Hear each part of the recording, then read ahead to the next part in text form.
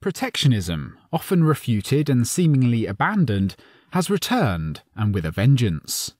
The Japanese, who bounced back from grievous losses in World War II to astound the world by producing innovative, high-quality products at low prices, are serving as the convenient butt of protectionist propaganda. Memories of wartime myths prove a heady brew, as protectionists warn about this new Japanese imperialism, even worse than Pearl Harbor. This imperialism turns out to consist of selling Americans wonderful TV sets, autos, microchips, etc., at prices more than competitive with American firms. Is this flood of Japanese products really a menace to be combated by the US government? Or is the new Japan a godsend to American consumers? In taking our stand on this issue, we should recognise that all government action means coercion, so that calling upon the US government to intervene means urging it to use force and violence to restrain peaceful trade. One trusts that the protectionists are not willing to pursue their logic of force to the ultimate in the form of another Hiroshima and Nagasaki. Keep your eye on the consumer. As we unravel the tangled web of protectionist argument, we should keep our eye on two essential points. 1. Protectionism means force in restraint of trade. And 2. The key is what happens to the consumer. Invariably, we will find that the protectionists are out to cripple, exploit, and impose severe losses not only on foreign consumers, but especially on Americans. And since each and every one of us is a consumer, this means that protectionism is out to mulct all of us for the benefit of a specially privileged, subsidised few, and an inefficient few at that, people who cannot make it in a free and unhampered market. Take, for example, the alleged Japanese menace. All trade is mutually beneficial to both parties, in this case Japanese producers and American consumers, otherwise they would not engage in the exchange.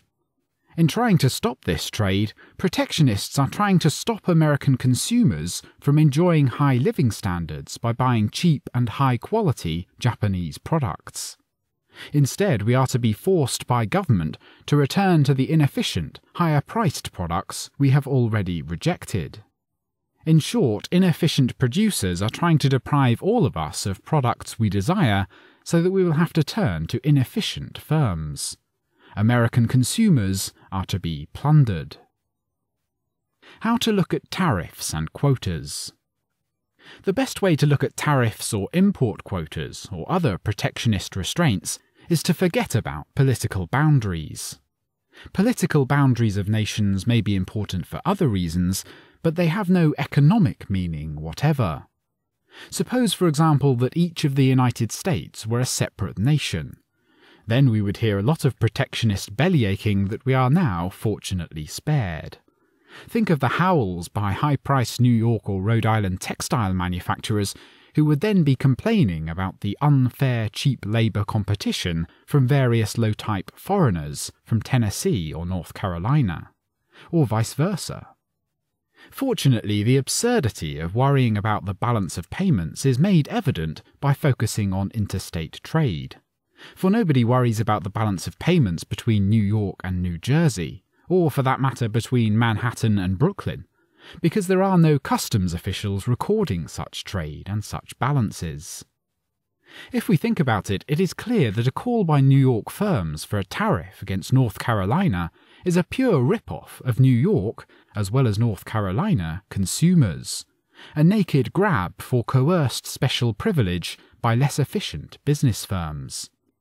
If the 50 states were separate nations, the protectionists would then be able to use the trappings of patriotism and distrust of foreigners to camouflage and get away with their looting the consumers of their own region. Fortunately, interstate tariffs are unconstitutional. But even with this clear barrier, and even without being able to wrap themselves in the cloak of nationalism, protectionists have been able to impose interstate tariffs in another guise. Part of the drive for continuing increases in the federal minimum wage law is to impose a protectionist device against lower wage, lower labour cost competition from North Carolina and other southern states against their New England and New York competitors. During the 1966 congressional battle over a higher federal minimum wage, for example, the late Senator Jacob Javits, Republican New York, freely admitted that one of his main reasons for supporting the bill was to cripple the southern competitors of New York textile firms. Since southern wages are generally lower than in the north, the business firms hardest hit by an increased minimum wage and the workers struck by unemployment will be located in the south. Another way in which interstate trade restrictions have been imposed has been in the fashionable name of safety.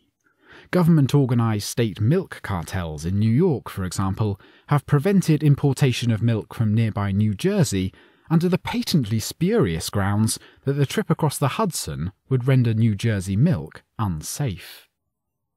If tariffs and restraints on trade are good for a country, then why not indeed for a state or region? The principle is precisely the same. In America's first Great Depression, the Panic of 1819, Detroit was a tiny frontier town of only a few hundred people.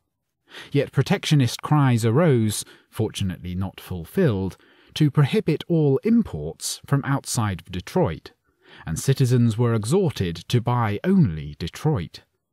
If this nonsense had been put into effect, general starvation and death would have ended all other economic problems for Detroiters.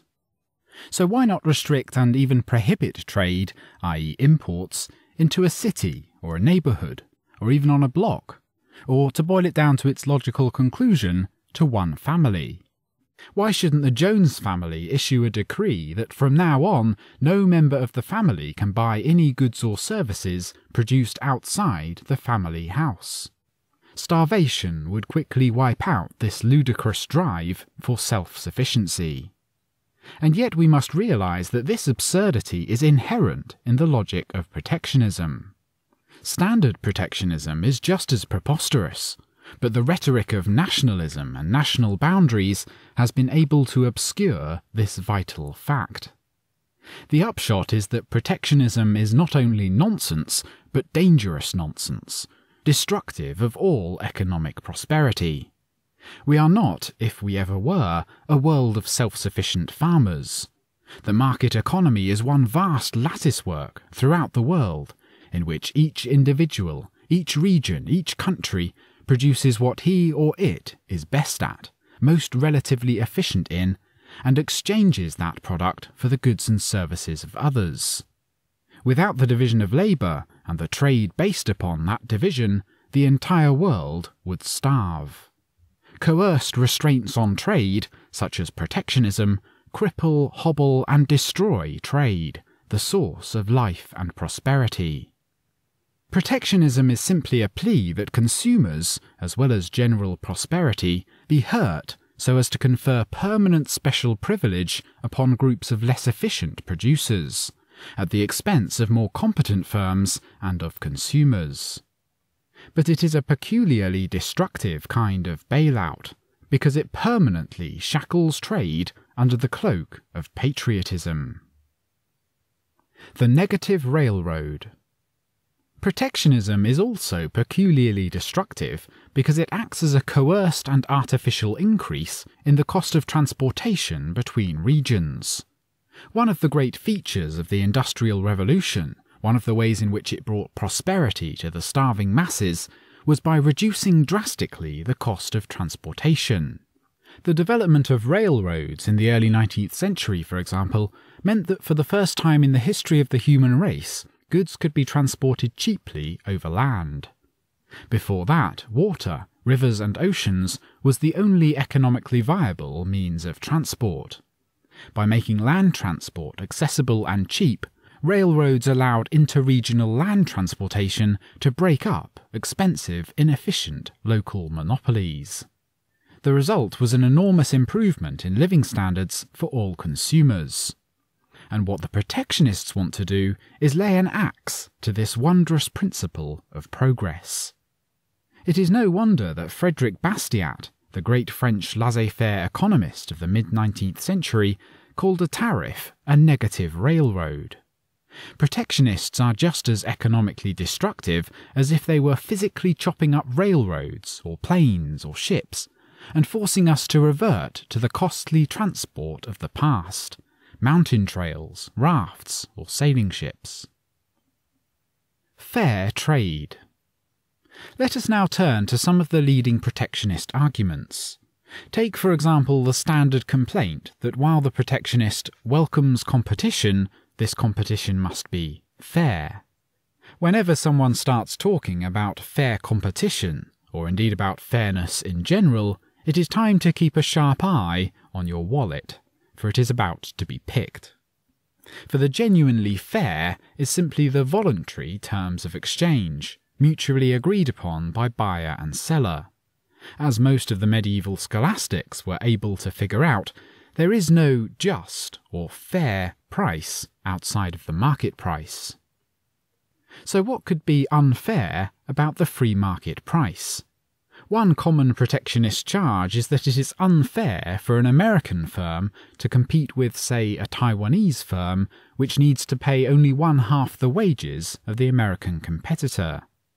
The US government is called upon to step in and equalize the wage rates by imposing an equivalent tariff upon the Taiwanese. But does this mean that consumers can never patronize low-cost firms because it is unfair for them to have lower costs than inefficient competitors? This is the same argument that would be used by a New York firm trying to cripple its North Carolina competitor. What the protectionists don't bother to explain is why US wage rates are so much higher than Taiwan. They are not imposed by providence. Wage rates are high in the United States because American employers have bid these rates up. Like all other prices on the market, wage rates are determined by supply and demand, and the increased demand by US employers has bid wages up. What determines this demand? The marginal productivity of labour. The demand for any factor of production, including labour, is constituted by the productivity of that factor, the amount of revenue that the worker, or the pound of cement or acre of land, is expected to bring to the brim. The more productive the factory, the greater the demand by employers, and the higher its price or wage rate. American labour is more costly than Taiwanese because it is far more productive. What makes it productive? To some extent, the comparative qualities of labour, skill and education. But most of the difference is not due to the personal qualities of the labourers themselves, but to the fact that the American labourer, on the whole, is equipped with more and better capital equipment than his Taiwanese counterparts. The more and better the capital investment per worker, the greater the worker's productivity, and therefore the higher wage rate. In short, if the American wage rate is twice that of the Taiwanese, it is because the American labourer is more heavily capitalised, is equipped with more and better tools, and is therefore on the average twice as productive. In a sense, I suppose it is not fair for the American worker to make more than the Taiwanese, not because of his personal qualities, but because savers and investors have supplied him with more tools. But a wage rate is determined not just by personal quality, but also by relative scarcity, and in the United States the worker is far scarcer compared to capital than he is in Taiwan. Putting it another way, the fact that American wage rates are on the average twice that of the Taiwanese does not make the cost of labour in the United States twice that of Taiwan. Because US labour is twice as productive, this means that the double wage rate in the United States is offset by the double productivity, so that the cost of labour per unit product in the United States and Taiwan tends on the average to be the same. One of the major protectionist fallacies is to confuse the price of labour, wage rates, with its cost, which also depends on its relative productivity. Thus, the problem faced by American employers is not really with the cheap labour in Taiwan, because expensive labour in the United States is precisely the result of the bidding for scarce labour by US employers. The problem faced by less efficient US textile or auto firms is not so much cheap labour in Taiwan or Japan, but the fact that other US industries are efficient enough to afford it, because they bid wages that high in the first place.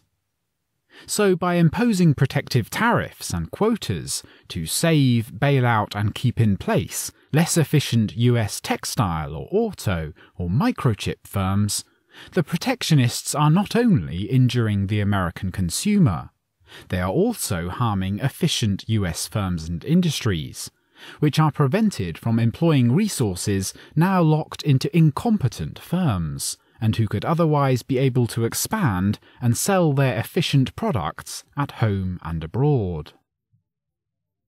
Dumping. Another contradictory line of protectionist assault on the free market asserts that the problem is not so much the low costs enjoyed by foreign firms as the unfairness of selling their products below costs to American consumers, and thereby engaging in the pernicious and sinful practice of dumping. By such dumping, they are able to exert unfair advantage over American firms who presumably never engage in such practices, and make sure that their prices are always high enough to cover costs.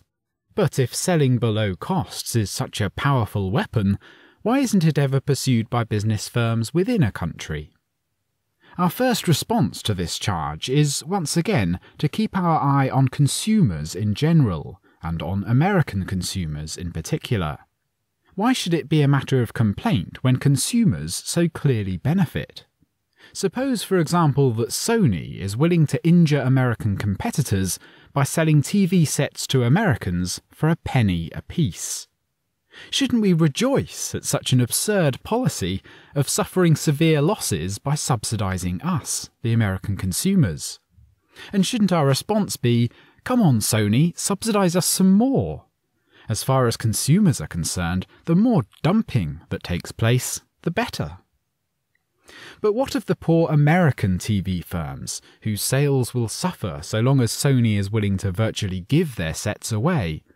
Well, surely the sensible policy for RCA, Zenith, etc. would be to hold back production and sales until Sony drives itself into bankruptcy. But suppose that the worst happens and RCA, Zenith, etc. are themselves driven into bankruptcy by the Sony price war. Well, in that case, we the consumers will still be better off, since the plants of the bankrupt firms, which will still be in existence, would be picked up for a song at auction, and the American buyers at auction would be able to enter the TV business and outcompete Sony, because they now enjoy far lower capital costs. For decades, indeed, opponents of the free market have claimed that many businesses gained their powerful status on the market by what is called predatory price cutting. That is, by driving their smaller competitors into bankruptcy by selling their goods below cost, and then reaping the reward of their unfair methods by raising their prices and thereby charging monopoly prices to the consumers. The claim is that while consumers may gain in the short run by price wars, dumping, and selling below costs, they lose in the long run from the alleged monopoly. But as we have seen, economic theory shows that this would be a mug's game, losing money for the dumping firms and never really achieving a monopoly price. And sure enough, historical investigation has not turned up a single case where predatory pricing, when tried, was successful, and there are actually very few cases where it has even been tried. Another charge claims that Japanese or other foreign firms can afford to engage in dumping because their governments are willing to subsidise their losses. But again, we should still welcome such an absurd policy. If the Japanese government is really willing to waste scarce resources subsidising American purchases of Sony's, so much the better. Their policy would be just as self-defeating as if the losses were private. There is yet another problem with the charge of dumping, even when it is made by economists or other alleged experts sitting on impartial tariff commissions and government bureaus. There is no way whatever that outside observers, be they economists, businessmen or other experts, can decide what some other firm's costs may be. Costs are not objective entities that can be gauged or measured. Costs are subjective to the businessman himself, and they vary continually depending on the businessman's time horizon or the stage of production or selling process he happens to be dealing with at any given time. Suppose, for example, a fruit dealer has purchased a case of pears for $20, amounting to $1 a pound. He hopes and expects to sell those pears for $1.50 a pound. But something has happened to the pear market, and he finds it impossible to sell most of the pears at anything near that price. In fact, he finds he must sell the pears at whatever price he can get before they become overripe. Suppose he finds that he can only sell his stock of pears at 70 cents a pound. The outside observer might say that the fruit dealer has, perhaps unfairly, sold his pears below costs, figuring that the dealer's costs were $1 a pound. Infant industries. Another protectionist fallacy held that the government should provide a temporary protective tariff to aid or to bring into being an infant industry. Then, when the industry was well established, the government would and should remove the tariff and toss the now mature industry into the competitive swim.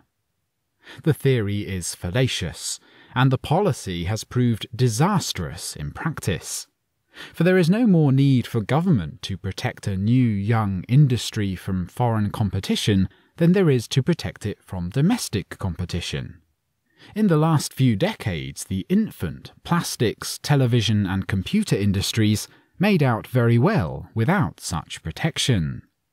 Any government subsidizing of a new industry will funnel too many resources into that industry as compared to older firms, and will also inaugurate distortions that may persist and render the firm or industry permanently inefficient and vulnerable to competition. As a result, infant industry tariffs have tended to become permanent, regardless of the maturity of the industry.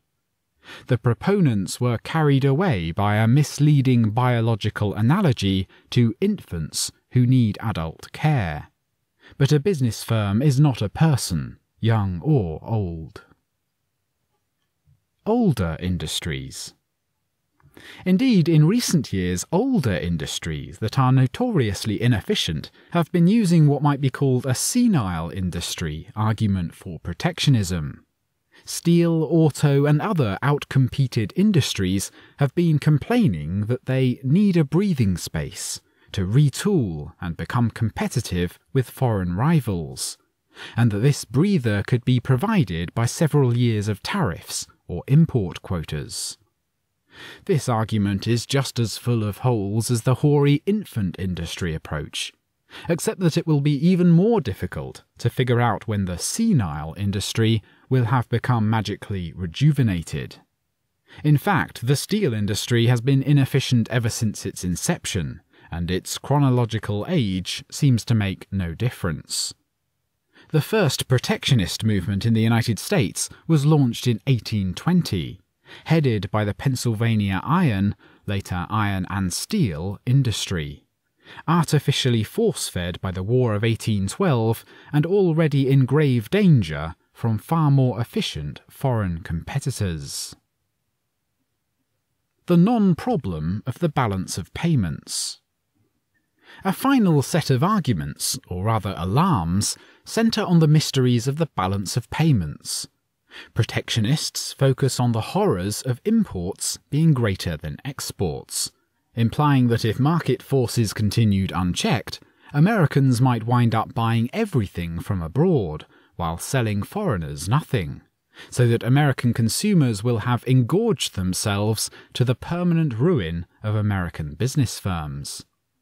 But if the exports really fell to somewhere near zero, where in the world would Americans still find the money to purchase foreign products? The balance of payments, as we said earlier, is a pseudo-problem created by the existence of customs statistics. During the day of the gold standard, a deficit in the national balance of payments was a problem, but only because of the nature of the fractional reserve banking system. If US banks, spurred on by the Fed or previous forms of central banks, inflated money and credit, the American inflation would lead to higher prices in the United States, and this would discourage exports and encourage imports. The resulting deficit had to be paid for in some way, and during the gold standard era, this meant being paid for in gold, the international money.